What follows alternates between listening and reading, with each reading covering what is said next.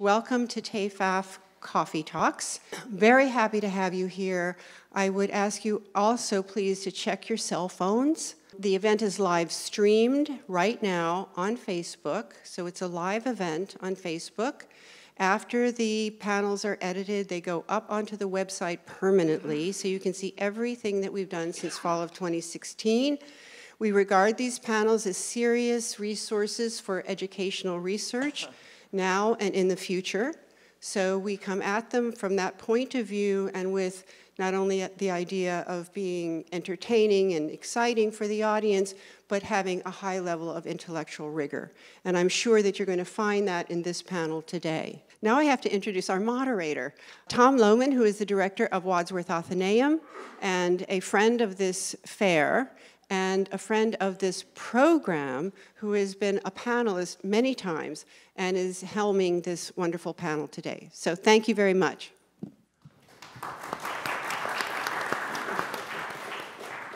Thank you, Linda, and thank you all for coming. It's, I don't know if this is the marathon effect. We're all trapped on the Upper East Side. But I rather like to prefer seeing so many friends who collect, who publish, who are in the trade, who are in academia, who are in museums in this room is really heartening.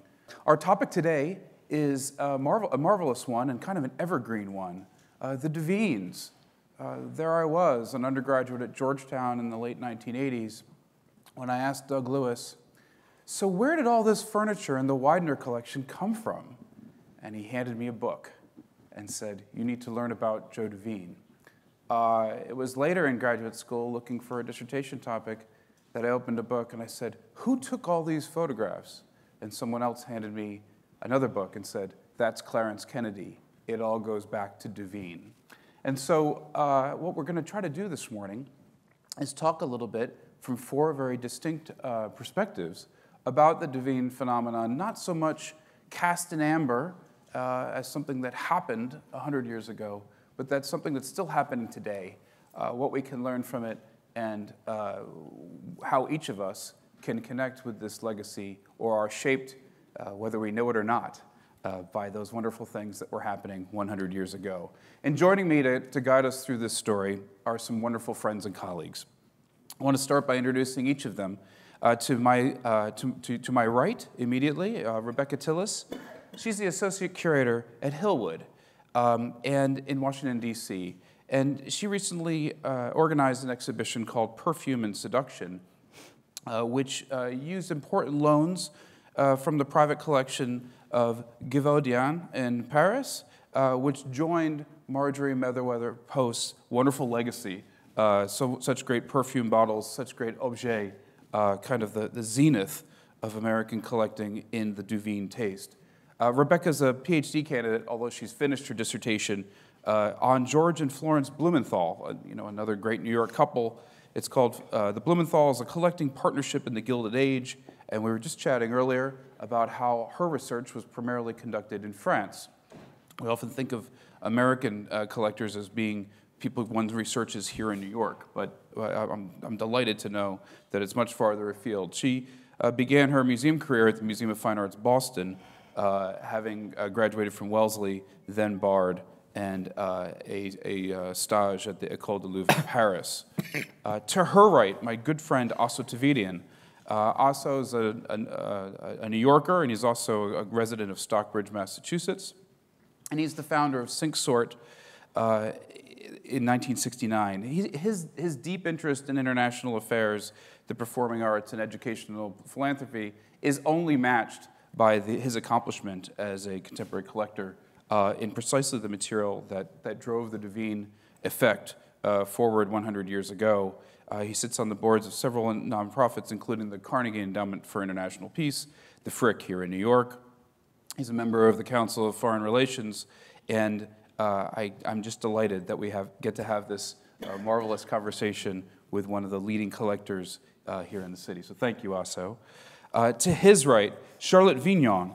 What can we say about Charlotte? I mean, she's a real phenomenon since coming to America and joining the museum community just after 9/11. Charlotte's an expert in European decorative arts. She's done numerous shows at the Frick on Sèvres, Meissen, and other topics. But it's her PhD dissertation, which has just been turned into a book, that was really the impetus for today's panel, looking particularly at the Duveens and the taste for the decorative arts in America. So thank you for joining us, Charlotte. And finally, Alexis Kugel, owner with his brother Nicholas of Galerie Kugel, which is perhaps the most divine and elegant sale room in all of Paris on the Quai Anatole. And Alexis is both an art dealer and an art historian. Their research library at the Gallery is unbelievable, and he's often co-authored with members from academe and the museum community. Who could forget his last exhibition, Piqué, Gold Tortoise and Mother of Pearl at the Court of Naples, which was a revelation to so many. So many people have come up to me and said, you know, I had things, I didn't know what they were, and then Kugel did the show that crystallized the idea and brought it all home for everyone. So those are our panelists. Please welcome them.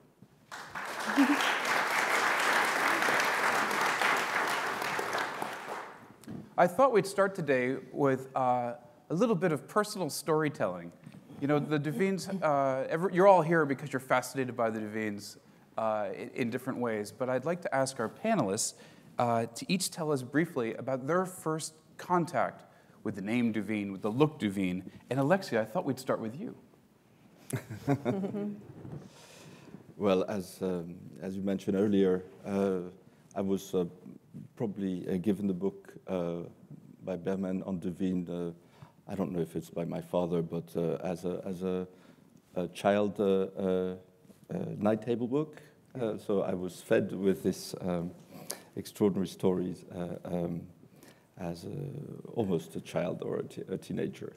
It's certainly not a book which is meant to be a guideline for anyone who wants to enter the arts market as a dealer, but it is great to have to know where the ultimate limit is in order to realize where one stands. And all the adjectives that describe Duveen, I think, are right, as he hadn't been surpassed, and he hasn't been surpassed within the history of the art market. Indeed. Charlotte, same question. It's a little bit like you. I left Paris to arrive at the Cleveland Museum of Art. I was just not even 25.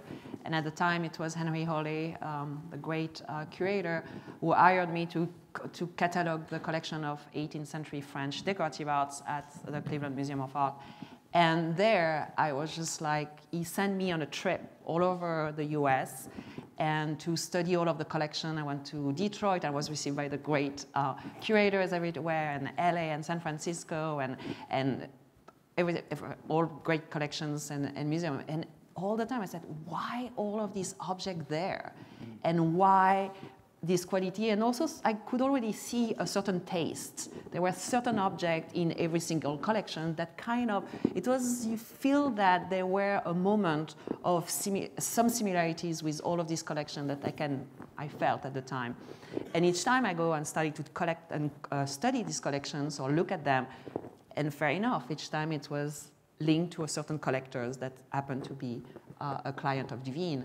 So when I decided that I wanted to become a curator in the US, that I needed a PhD, it was just the subject that I wanted to study, this taste, and to study how this great phenomenon of a migration of objects and taste from Europe to the US was basically, to study that, I wanted to anchor it with a great dynasty of dealers, and the Duveen were the perfect subjects. So. Absolutely. Well, thank you for that. So Aso, you know, it probably wasn't as a baby in the night table reading, and it probably wasn't at work. Was it here in the city at an institution, or was it maybe at one of your colleague collectors' homes that you you first saw this taste, saw this phenomenon? Well, I'm not exactly sure when I had become aware of the Duveens.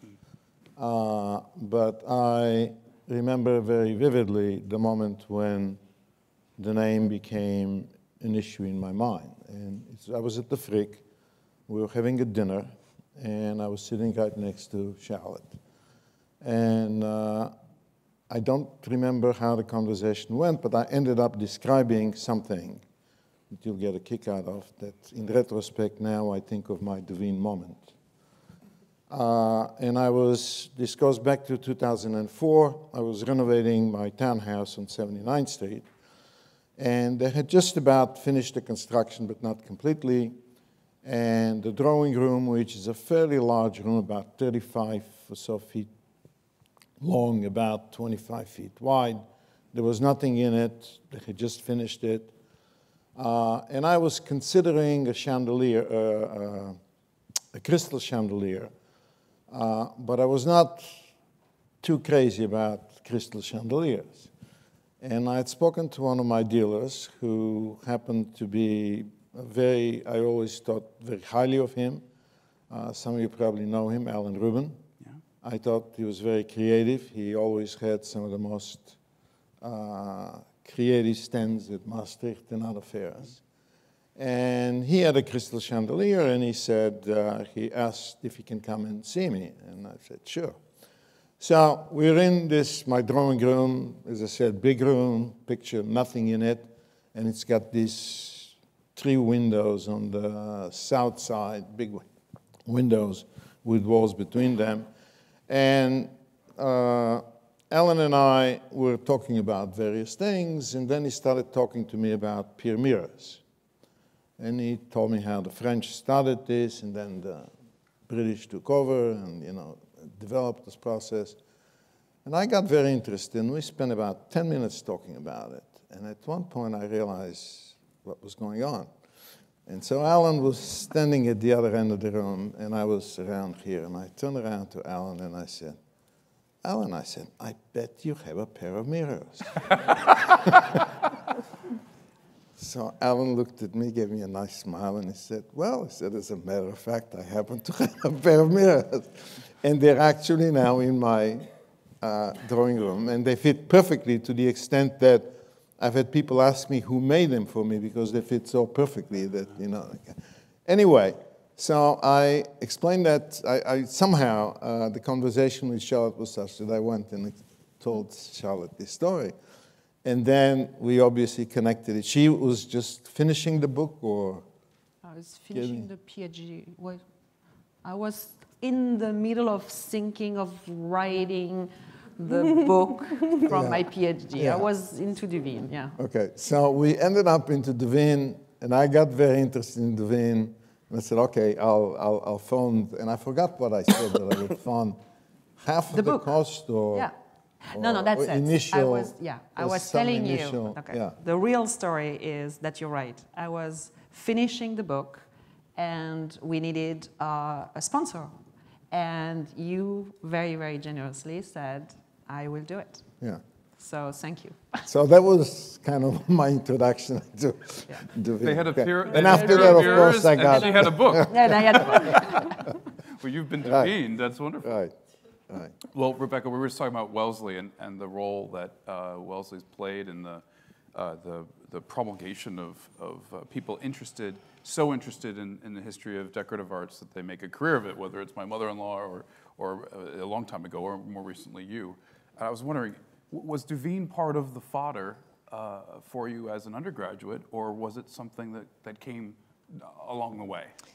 It came along the way, even though I did study decorative arts as an undergrad. It really came at the MFA in Boston, starting in 2007.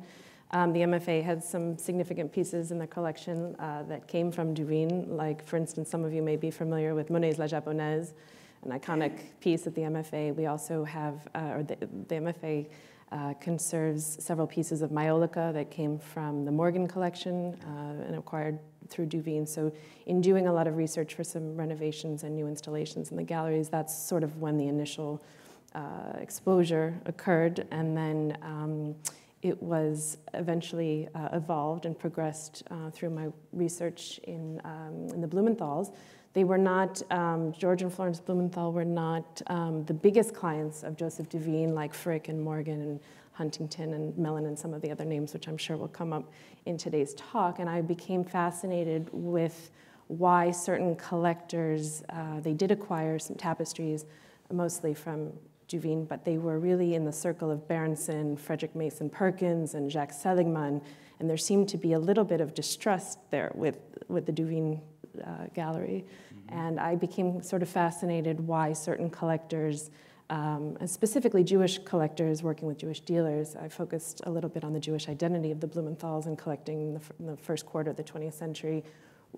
I became quite interested in why some collectors really relied on the Duveens for decoration and building a collection, and even leading to large bequests in museums, while others sort of chose to work with other colleagues and competitors.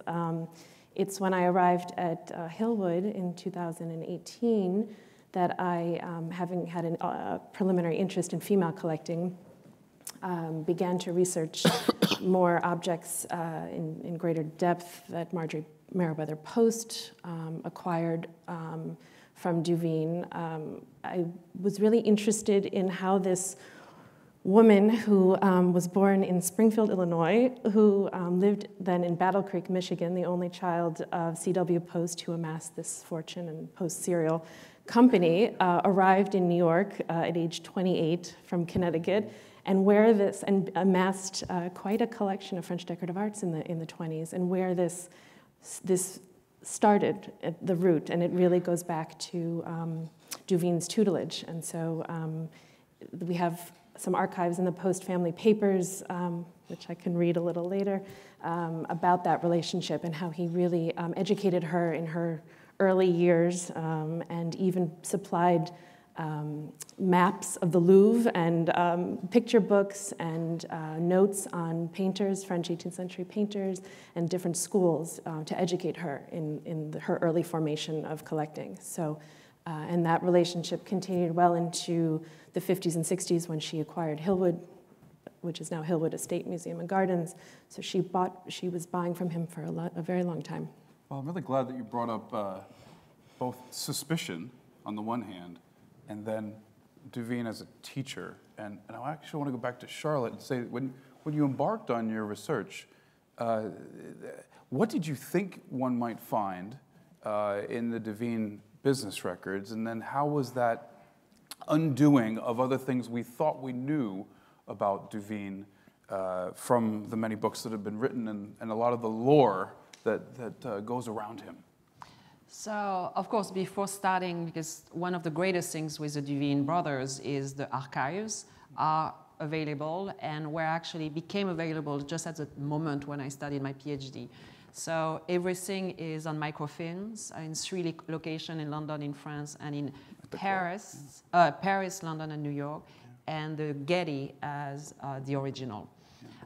So it's very possible. It's really possible to do really in-depth studies. So of course, I read all of the books that you have all read, and they're fabulous because they create a phenomenon, and they create a legend and a hero. And because it was my research, it's a PhD. So I wanted to get rid of these. I wanted to go in the book and the stocks and go beyond the personality. And also was wondering if the personality is just that or what was happening. And I really insist, and it's a huge part of my book, it's not only Joseph Duveen. That was a very, very solid firm created by his father and uncle, and Joel and Henry had a crucial role in putting together that very, very important firm. And of course, Joseph Duveen came with his personality and changed everything in many ways. But the two, Joel and Henry, also did something very, very solid. So I was really looking at inventories, letters, trying to go away from all of the gossips, all of the stories that exist have been circulated with no footnotes. It's only people telling something from second hands. And of course, there is a member of the family, Henry Duveen, who also published several books on it. So everything was so loaded and so personal that I needed to go back with the written records, the numbers, inventories. So I tried to kind of separate myself from all of this story for a while to reconsider. That's why my book might be very dry in comparison with all of the others. It's not dry at all. It's marvelous. But Alexis, I thought maybe you could speak to this matter of, when your family name is associated with a certain brand of dealing, how does that shape your own entry? When you become there, you inherit a reputation, you inherit maybe some stock and maybe some clients, but how do you take the best of what came before and make it new and make it fresh for today? You want to talk How about... do you personally, how did you do that? Because you've done it, my friend. No, not at all. No, I thought we were talking about Duveen. So, no, I'm a bit embarrassed. Same thing. No, it's what is fascinating. If I may say the exact opposite as always, as Charlotte. Is looking at the personality, because one, beyond everything else, I mean, expertise is one thing, the stock, the work, the galleries, but I think it goes down to really personality, and in the case of Duveen, some kind of charisma. Yeah. He was certainly a fascinating character. It's a pity that there's no film footage, record, or anything. There is this extraordinary and somehow unique existence of these archives in a time before the mobile phone, where everything happened with telegrams, and so we have a private insight of. Although they love to use code names and codes, we still do. Actually, it's fun. Nicknames for collectors and codes for prices or whatever. But all this is visible for the next generations of historians who will want to work on the art dealers of the early 21st century. Everything is gone in the SMS and mobile phone. All this essence of the dealing that's available with Duveen. It's kind of incredible, and I just, as you've thought about it, don't be embarrassed at all. What you're doing is so important. What you and the other people who are associated with this fair are doing is so important. Is that you're building those connections back together. You're reweaving the trust in the art market in a way that otherwise, cannot be done. Codes or no codes, I think that the suspicion around the art market has been shifted by TEFAF, and I hope it continues to go in this direction. Slightly different question. Here we are, almost 2020. Duveen had this amazing effect that totally dominated in a monolithic way the way the top collectors were collecting. They all wanted old world style residences for various reasons that Charlotte talks about in the book and that many of you know from the institutions that you love. Just how defining do you think that style was? Just how powerful a force in the end do you think we can actually claim for Duveen? I want to start with Rebecca on that one. Well, in the case of Marjorie Merriweather Post, it was an instrumental influence. As I mentioned early on, she arrives in Manhattan at 28 years old. Her father, in 1915, her father had just passed away in 1914, so she inherits a tremendous fortune and the CW Post, the Postum Cereal Company. She is residing at that period on the corner of 92nd and 5th in Burden Mansion. which she rents in the beginning of the first few years and then ultimately buys. This is during her first marriage to Edward Bennett Close. And it's really in 1919 when she divorces Edward Bennett Close and marries E.F. Hutton that her relationship with Duveen begins. Her first acquisition was a Flemish tapestry, and that's when I think this relationship of tutor-student develops. He is instrumental in helping her acquire especially starting in 1926, when Burnham Mansion is actually torn down and the building that exists today, 1107 Fifth Avenue, her private entrance was 2 East 92nd Street, but the building, the official address is 1107 Fifth, which is still in existence today. She had the top 3 floors, triplex apartment, transferred the layout of her mansion to the top 3 floors of this building, 54-room apartment. And it's really during that period that she starts to travel more extensively and acquire pieces from Duveen. And he's instrumental in creating that period room look, especially for her French drawing room, which she repeats. I don't know how many of you know many of her residences and interiors. We're actually working on hopefully a book in a few years' time at Hillwood on the many houses of Marjorie Post, so putting Hillwood in context. But she repeats a lot of the look, the Duveen look, sort of the English library, the Louis XV paneled dining room, the Louis XVI paneled drawing room. She acquires 5 Boucher tapestries that are integral into the architectural decoration of this New York apartment, which then travel with her and ultimately are very important integrations into Hillwood estate today. They also developed a friendship, which I think is very interesting because I don't know that he was necessarily a friend of Frick's or socialized with Frick's or other collectors. I'm curious to know from Charlotte if that was true. 1926 was the sort of open house party that Marjorie organized at 2 East 92nd Street when Frick and his wife were there. And I have a letter, if you would like me to read, which I think is very touching. This is dated April 30th, 1926. So the housewarming party was held on April 29th. So this is just the following day. And the Metropolitan Opera was there for entertainment, and it was a dinner and a dance. So it's, my dear Mrs. Hutton, I feel I must write you a few lines to express the very great pleasure my wife and I derived from your wonderful entertainment last night. The music was great, most artistic, and chosen with rare skill and excellence of taste. The whole ensemble was a dream of delight, in fact, fairyland. I shall never forget, when I entered the drawing room with my charming hostess greeting me, what an impression was conveyed to me.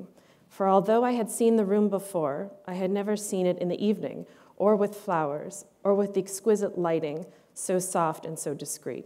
In addition to this, with the beautiful women there, so well represented, my wife tells me the gowns, of which I know little, were enchanting. I have been to many great events in my life all over the world, but I have never seen anything more refined and exquisite than last night. The effort and time which you must have extended, I, as a man, for detail, can appreciate. I know what it means. With my kind regards to my host and hostess, believe me, yours sincerely, Joseph Duveens. So I think that really not only elucidates the decoration in the room, probably the French drawing room, which he knew quite well and helped decorate, but I think it really shows a social connection and relationship as well. Well, thank you. Also, a question. I mean, a fairyland, exquisite and refined.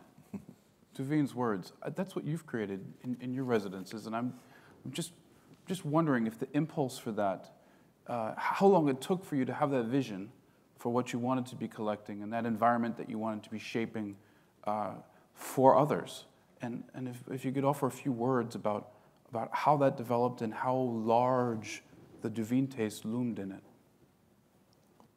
I'm not sure about how much I may or may not have been influenced by Duveen. I'm kind of fascinated by the Duveens. I mean, you know, there's so many aspects of their characters, Alexis said, I mean, they're just larger than life. I mean, they created a market, then they proceeded to exploit that market extremely successfully. And one of the things I find interesting about the Duveens is the dynamics of the relationship between them and their clients.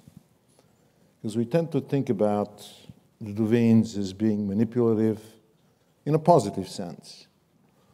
But if you think about Henry Clay Frick and DuPont, I mean, Morgan, etc., these were not guys that you can manipulate easily.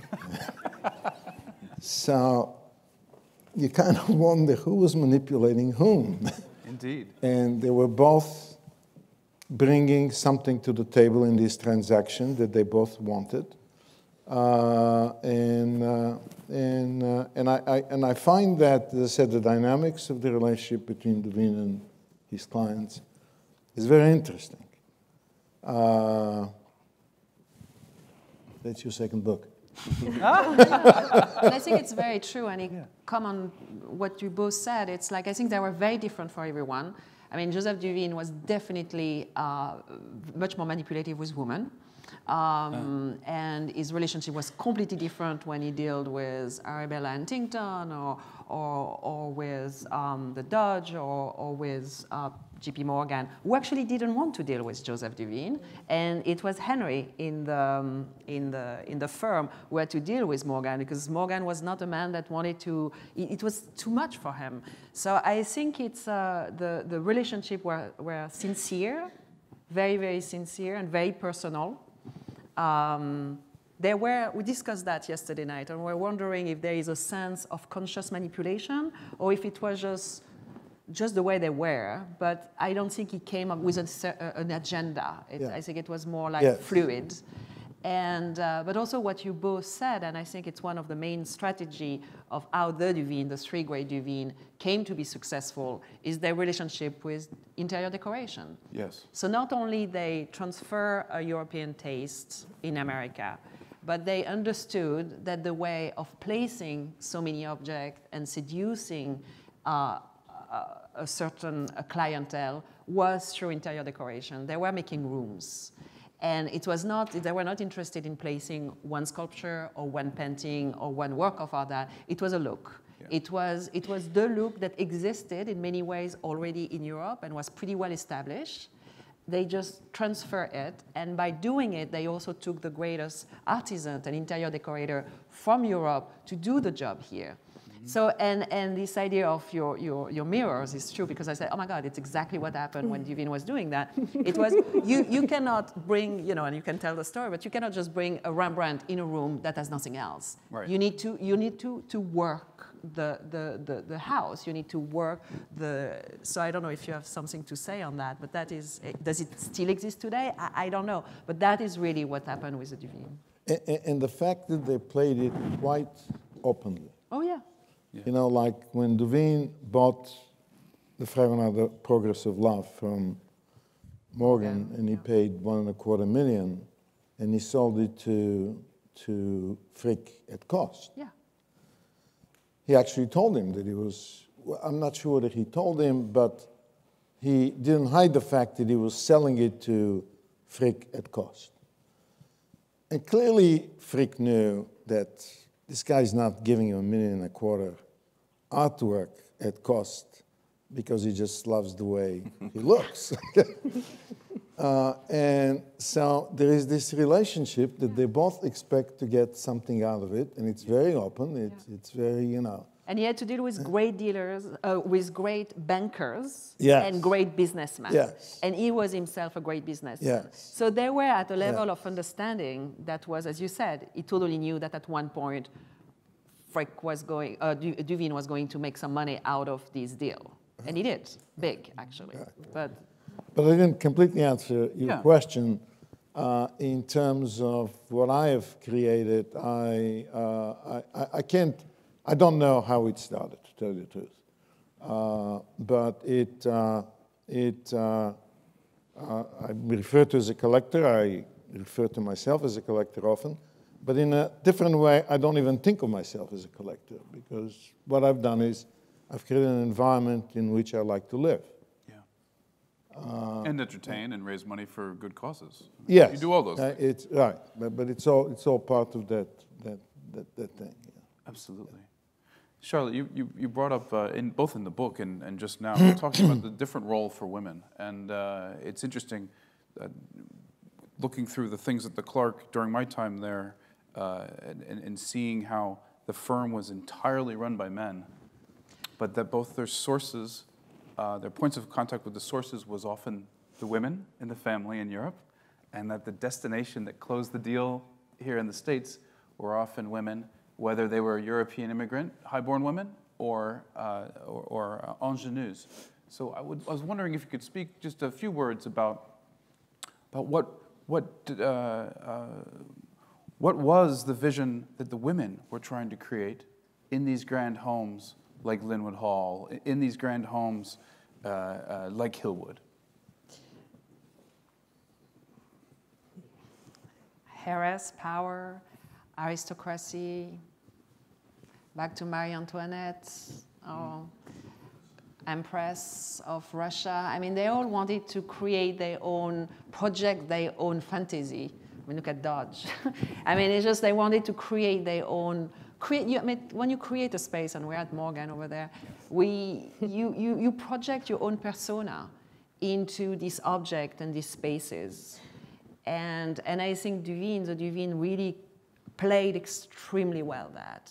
And each of them were slightly different, because also the location, if you create a place in Florida, in New York City, in California, in Chicago or Detroit, it's different, or in Paris.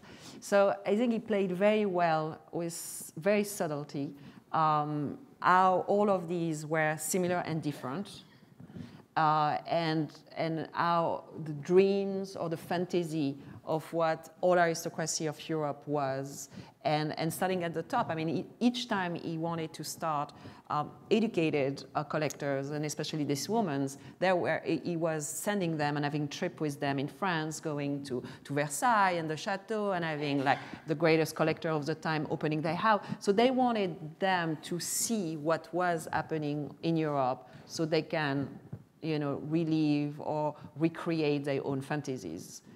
It's a lot of decors. After why there were no more women working at Duveen, I think it's a period of time there were really very few women working. But in the network, there were two fabulous women. One a decorator, Elsie de Volve, who was not working directly with them, but she was very much into the network, and Belle d'Acosta Green, who was Morgan's library, who was very, very strong women who had to deal with Duveen on a professional level. It's interesting. I thought you might say that they were trying to extend a sense of civilization and properness along with it, but the word fantasy and very ambitious. Yeah, but the thing is, you read and you look at Marie Antoinette. She was doing the same thing. I mean, she was redoing. I think it's when you have powers and certain wealth, you project yourself with your interior. So that's why the key things, I think it's really the interior decoration, because it was not only forming a collection, it was really creating a living space into which these people reflect themselves and where they stand in society. Fabulous. Well, I know that we have a little time for questions, and you've all been so wonderfully patient in waiting to ask them. But I open the floor. Linda's got a mic, if you would. My question concerns the Duveens, and how did they actually get entry to all these people, the Mellons, the Fricks, the Morgans, and how did they maintain that relationship, and was there any competitive aspects from other people that were trying to also gain entry to these individuals? Let's start with Charlotte on that one.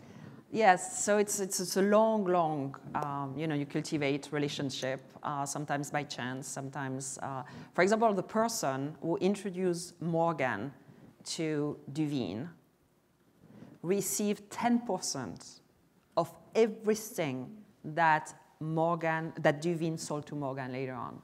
And I still don't know who is that person. I think it's Seligman, because there is some money after each payment, big money payment made for Morgan Duveen. There is something going to the Seligman. But so everybody, it was a network of people introducing people and working things. And after, how do you maintain it? It's again, it's a real relationship. Sometimes it works, sometimes it doesn't work. They use many different kind of strategies. Offering exactly what the person wants is one of them. You look for something and you are the only one finding. You have someone telling you, I want a Rembrandt or I want an El Greco. And Duveen will have 20 people in Europe to make sure that the El Greco is available. He buy it and he offer it. So it's, I don't know, do you have a perspective on that? There are more cunning stories also in the various books about how Duveen would meet the collectors, how he would pay off doormans, butlers. There's a famous story of how he managed to meet Mellon because he knew in what hotel he was staying, and he managed exactly at the sharp second to run into the same elevator by chance with Mellon, and just between floors, he was able to introduce himself, and that started a lifetime relationship. So, but I think it's a little bit the same today. I mean, you meet people. I don't pay butlers so much. you don't do the elevator thing. But I mean, you meet collectors that may elevators are too fast. But Rebecca, I mean, 20 years later, there you have this person of fabulous wealth. I mean, did she just walk into his dealership, or was there an introduction? I don't actually know how they first met either. I like to think her first big purchase when she arrived in New York, 29 years old, she purchased a Rubens painting. So she actually started collecting, old masters before decorative arts, which is today at the St. Thomas Church on Fifth Avenue. For those of you that would like to go see it, that was her earliest purchase by herself at auction in 1917. So I suppose possibly either he was in the sale room, or the purchase price was quite high, and it was reported in the press that she had paid a substantial amount, and it was sort of her arrival in New York as this Midwestern sort of, woman arriving in New York as this very wealthy, beginning to collect, and it's possible that he was very aware of that press preview, press release, and also tried to solicit himself to her at that point. She did receive letters following the tear down of Burnham Mansion when she was decorating this new triplex apartment. She did receive many letters from French and Company and others asking for her patronage or to consider employing them for the decoration. So it's possible that he was one of those as well. Great question, thank you. Are there other questions? In the back? Was there this period where unique in history in the sense that material was available in Europe and there were extremely wealthy people in the United States before the graduated income tax? So was this a very special period that perhaps could never be reproduced again? And if Duveen was, stood out at this period, who, if anyone, today would be in that kind of special category? Which dealer would be, or what dealers would be? Mm-hmm. Thank you. It absolutely, you intuit the precise situation. It was a historic moment of the ability of people to export extreme wealth and a tariff-positive atmosphere to import. But I like the end of your question, so let's try to try that with the panel. So it's really about clientele and about sources at the same time. We talk about who the people are that are going to move the needle, but Alexis, maybe you have perspective on where is the greatest influx of clientele happening, or if you want to answer, where is the greatest source? But you don't have to answer the greatest source. It's very hard to imagine a similar situation today, only because the old master paintings and the French decorative art and Renaissance Italian art altogether were the most fashionable things one could acquire at the time.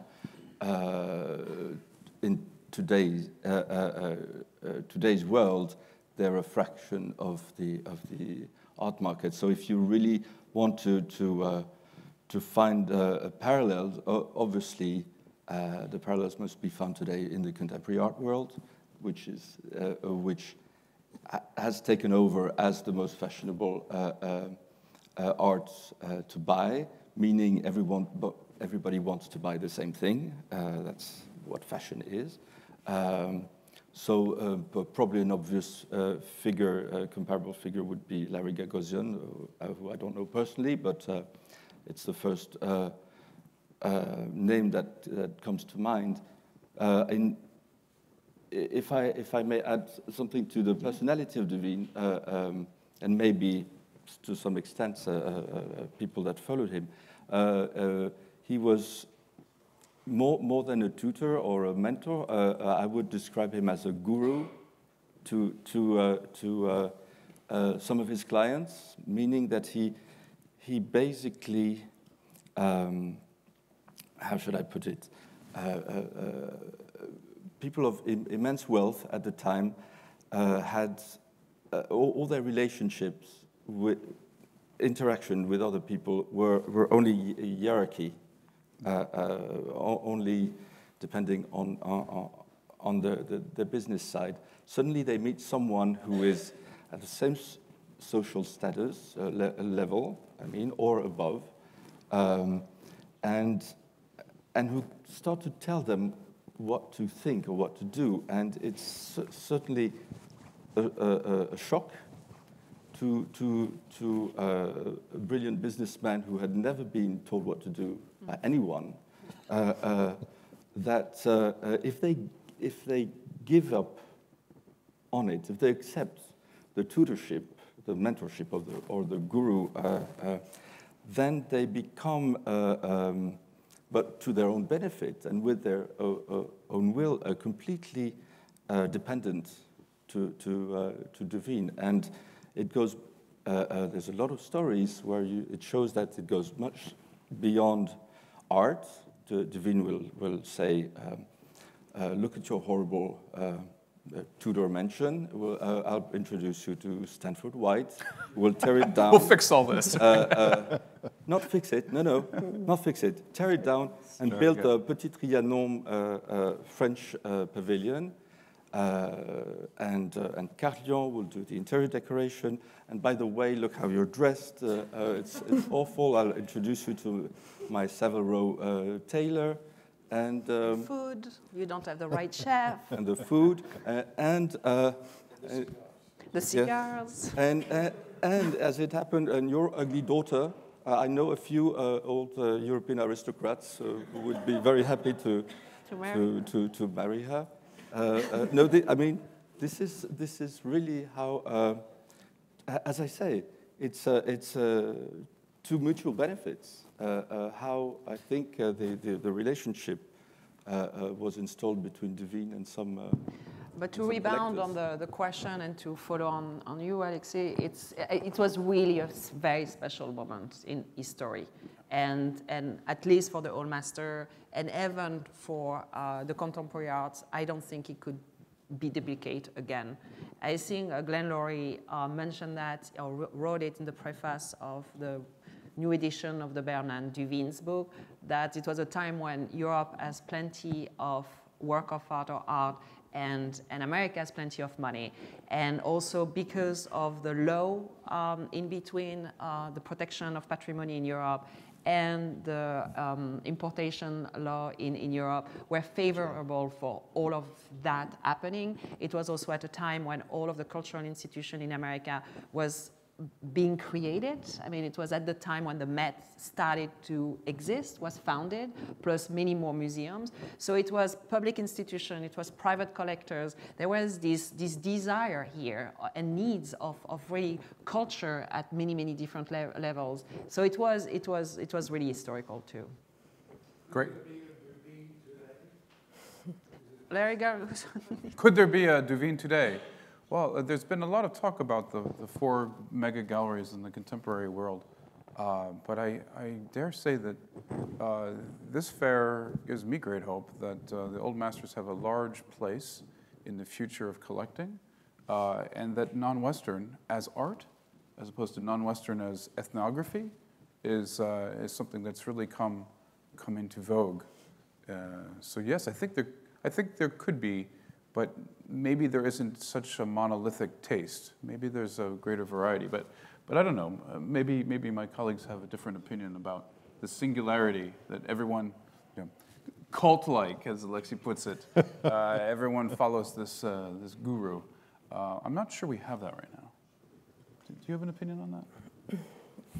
I think there's, in the case, again, going back to Marjorie Post, collecting, especially knowing when she buys Hillwood Estate in 1955 that it will become a public museum, Frick doing the same, I mean, a lot of Blumenthal doing the same, building his house on Park Avenue as an extension, ultimately to become an extension of the Metropolitan Museum, which sadly didn't happen. I think that doesn't exist today the way that it did. There are certain collectors, I'm sure, that would like to see collections and work with curators and other advisors to ultimately, I think, go to a museum. But I think that it seems the trend are a lot of private museums, especially of contemporary art. I can speak to one in the Washington area that I've begun to visit more regularly now is Glenstone Museum. Those of you that have been to Glenstone Foundation, which is a private collection of contemporary art and sculpture and a sculpture park that is now open to the public. So I think that seems to be with the Broads and the various other types of collecting initiatives to create their own museums. I think there was one more question up in the front, and then we have to end. I know. I was curious with the collectors, with the numbers of collectors in Europe, as well as in America. There must have been great competition, even although there was a lot available to buy, and each of them discussing and knowing which each other are buying. How did Duveen decide, or how did he manage the competition? And one other thing, too, I wanted just to make mention, if you don't mind. I think collecting today is different, because I don't think a dealer will come in and do and help you buy furniture and help you buy all of the decorative arts. These private museums are mostly about paintings, drawings, and sculpture, in my opinion. So I think we're living in very different times, in more eclectic times. But anyway, that's... So to come back to your question, I think at the time it was something fabulous, is because the dealer was so powerful, and I think now maybe actually the reverse of power, it's the collectors maybe now the more powerful. But so the dealer was so powerful that there were this notion of first refusal. So if you are the lucky collector in which Duveen is going to offer you that piece, you cannot say no. So it doesn't exist anymore. You have the Rembrandt, you have the Vermeer. Maybe in contemporary art. Maybe in contemporary, yes. I don't know the contemporary art field, but that will be the moment of ultimate power when you just have the piece as a dealer, you bring it to the collector, and if the collector say no, the dealer is not going to offer you again the first-rate piece. Absolutely. And when now I think there is more like a diffusions or of power and tension, but there were really this. So there he was placing specific object to certain, and sometimes he was offering the same group of object to two main collectors, and we know that with Frick and Rockefeller in certain cases, or Morgan. That was when they knew it was a big mess. But it was very much placing certain object to certain collection. And the collectors, I think, at a certain moment could not say no because they knew that it was what they needed to buy at that moment. Well, that was kind of unique. That's guru. Thank you. That's guru. Totally. We have to buy it. Yeah. Well, thank you, everyone. Thank you all for coming, and I want to just lead the thanks to Rebecca, Aso, Charlotte, and Alexis. Thank you all so much.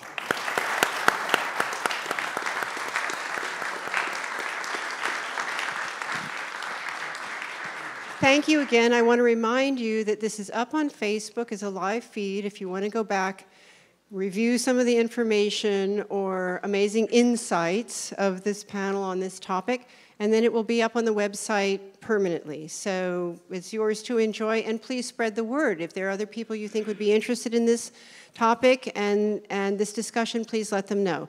Thanks once again, and another, please, big hand for this wonderful panel.